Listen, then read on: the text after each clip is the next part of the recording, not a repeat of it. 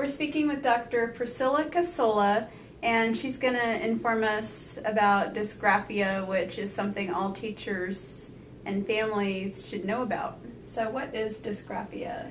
So dysgraphia is a fine motor deficit that results in problems in handwriting. So this is actually where we see it, and we typically see when kids start handwriting by kindergarten or first grade. Now the disorder is a little bit more than that because it involves information processing. So it's not only the physical act of handwriting, it's how the kids process information and how that information is converted into muscle actions.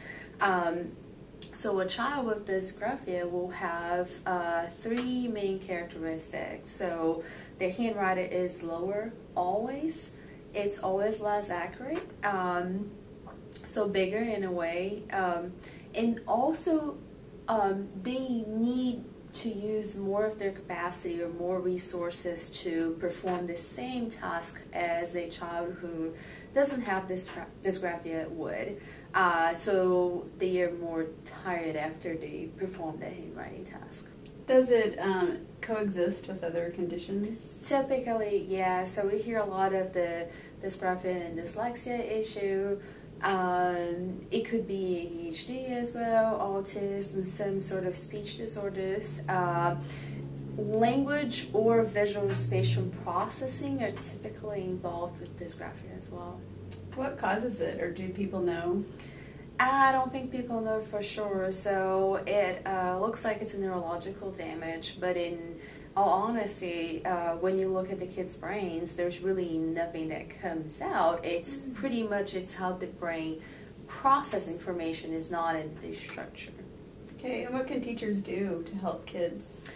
So a lot of things actually, and so first, kids have to show their work through handwriting most times, and it seems like we're moving away a little bit from handwriting, but I don't think that's going to happen like completely anytime soon. So it's just like so shorter assignments. That's the first thing. There's no need to write all that information. So typically kids with dysgraphia have no cognitive impairment, and a lot of them are actually gifted. So I mean, they can understand things, it just can't really show. Allow more time. So time constraint is always a big issue in kids with dysgraphia. So I was reading earlier that there is no consequences or social or emotional consequences to dysgraphia. That is not true. A child that is bright and understands that he or she cannot write and keep up with the work that other kids can is typically emotionally sad or disturbed or frustrated about that, right? So why can't I do it? And that's what I explain to the kids that I work with. Like, it's not that there's something is different in your brain. So shorter assignments, allow more time, if possible, don't put any time constraints. Less homework. Homework is a big deal. The kids that I work with, homework is actually a forbidden word. Kids freak out when they hear that word because of how hard it is. Yeah. Now, I would say allow other devices. So the keyboard is actually recommended, and most school districts will have keyboards that can come as an accommodation with a 504 plan, and so it is available. Using voice recorders, one of the children that I work with was allowed to use one in Fort Worth. So instead of spelling words, which is what the kids were working with, she would hear or read it and then just say the spelling of the word to a recorder, and the mother would save it and send it to the teacher. And really, if you think about it, what's wrong with that? That's what the teacher wanted, to see the perfect spelling, not the handwriting. Oh, it's for spelling tests. Yes. Oh, okay. Yeah.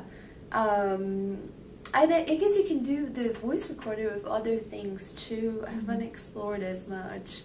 But the accommodations are pretty simple, so just the shorter assignments, no time constraints, and finding other ways like the keyboard or the voice recorder. Technology, yes, absolutely. Okay.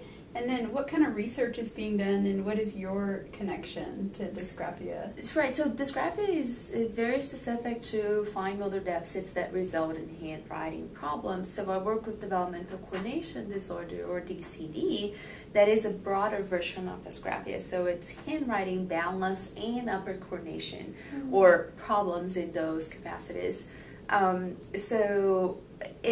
It's very unusual to find a child with dysgraphia only, so it typically extends to these other capacities, but what do we typically see is handwriting issues, because it's required at school. Nobody requires that you have the perfect balance or perfect aiming and catching skills. So my research focuses on that.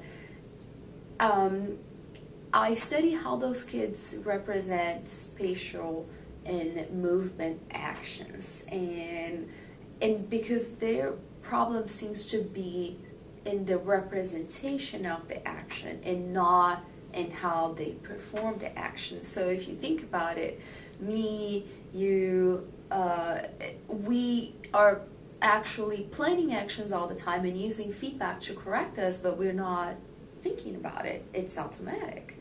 Kids with DCD will not have that ability. So not using feedback constantly or not representing the actions well will result in impaired actions. Okay. So they can see that it's wrong, but they don't know how to correct it, or they don't know how to put the parameters together. And so my research has found so far that actually kids do have this difficulties pretty clear with some reaching actions. And even when you add spatial parameters that move